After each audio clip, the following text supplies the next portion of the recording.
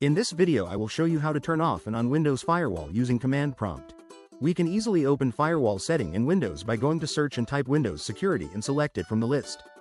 Then you can click on Firewall and Network Protection and you will get the Firewall settings page. But you can easily do using command prompt, and here are the steps. Go to search and type CMD and then run command prompt as administrator. If you get the pop-up, click on Yes button. Sometimes, we may experience network connectivity issues and suspect that the firewall might be blocking certain traffic. In such cases, we can temporarily disable it using the following command.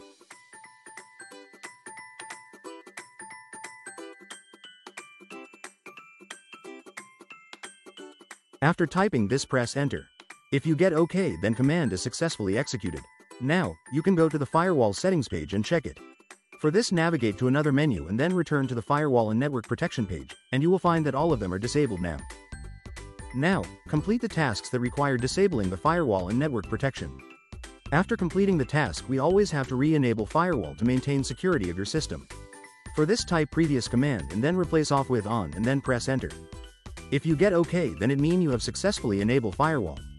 You can go and check in Windows Firewall settings page as shown here.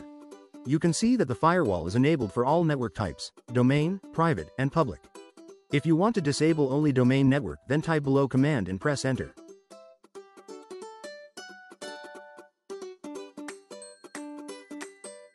If you get OK, then domain network is disabled.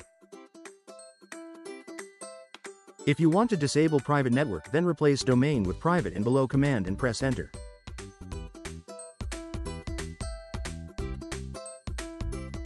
You can do for public as well. For this, replace private in previous command with public. Now go and check in Firewall and Network Protection page. You can see they have been disabled. Now let's enable all of them for security purpose.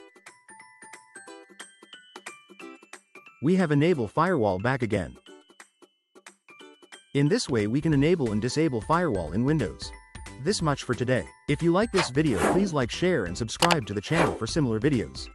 Also click on bell icon so that you will not miss any update.